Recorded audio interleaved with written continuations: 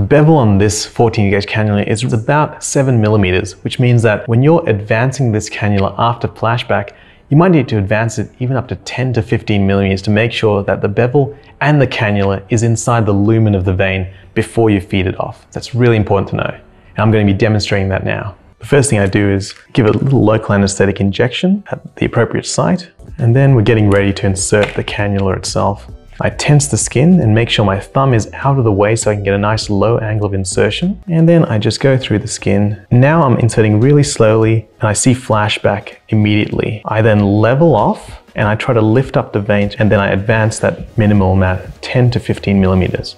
I then feed off, and as you can see, I get the secondary flashback. I then take my bung and I put it onto the end, and then I first jiggle it to make sure it's on, and then I grip the cannula and put it on more firmly. One quick thing to make sure that it's in. Take my normal saline flush, just flush, and that's done.